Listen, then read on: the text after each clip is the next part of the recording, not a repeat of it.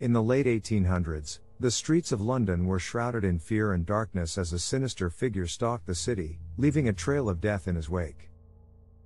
This mysterious figure was known as Jack the Ripper, a serial killer who claimed the lives of at least 5 women over a period of just a few months. The murders were brutal, with the victims being found mutilated and their internal organs removed. Despite a massive manhunt, the killer was never caught and the murders remain unsolved to this day, leaving the city to wonder who Jack the Ripper might have been and what drove him to commit such heinous crimes. The legend of Jack the Ripper has endured for more than a century, and it is likely that the mystery will continue to fascinate and horrify people for generations to come. The story of Jack the Ripper began on August 31, 1888, when the body of Marian Nichols was found in Bucks Row. The killer had mutilated the body and removed several of the victim's internal organs. Just a few days later, on September 8, another woman, Annie Chapman, was found murdered in a similar fashion in Hanbury Street. As the body count continued to rise, the press and the public became increasingly alarmed and the police struggled to find any leads in the case. The killer seemed to strike at random, leaving no clues behind at the crime scenes. Despite the efforts of the police, the killer remained at large and the murders continued. Elizabeth Stride was found murdered on September 30, 1888. Her body was discovered in the early hours of the morning in a yard off Burner Street, with her throat cut.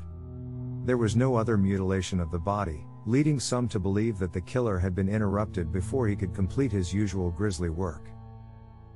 Catherine Eddowes was the second victim on the night of September 30, 1888.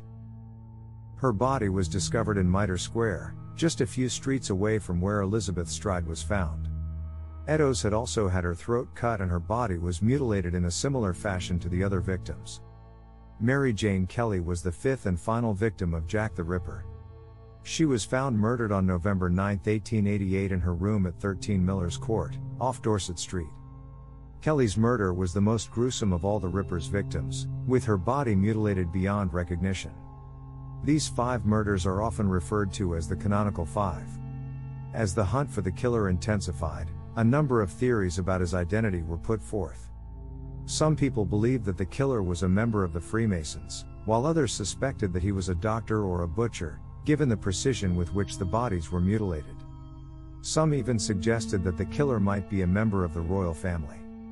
Despite the many theories and suspects that were put forth, the identity of Jack the Ripper remains a mystery to this day. The legend of the killer has endured for more than a century, and it is likely that the mystery will continue to fascinate and horrify people for generations to come. There are many factors that contribute to the enduring mystery of Jack the Ripper. First and foremost, the killer was never caught, which means that there is no concrete evidence linking any particular person to the murders.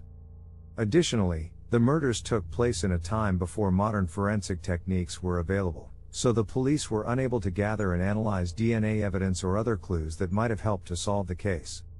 Despite the many theories and suspects that have been put forth over the years, the true identity of Jack the Ripper remains a mystery. Who was this shadowy figure who stalked the streets of London, taking the lives of 5 women and leaving behind no clues? Was he a member of the Freemasons, as some have suggested, or was he a doctor or a butcher, using his knowledge of anatomy to carry out the murders with precision? Or could he have been a member of the royal family, using his position of power and privilege to evade detection?